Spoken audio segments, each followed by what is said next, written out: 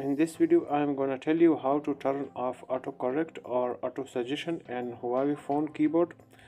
So the process is pretty simple. You just need to follow some easy steps.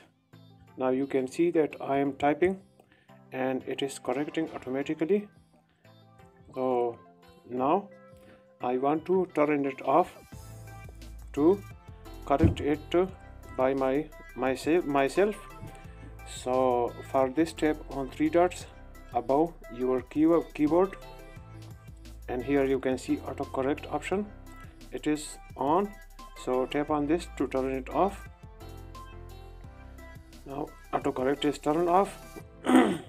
Now when you typing, it will not automatically correct it.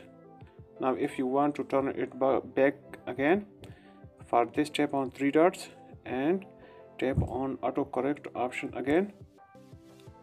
So it is now, it will automatically correct it.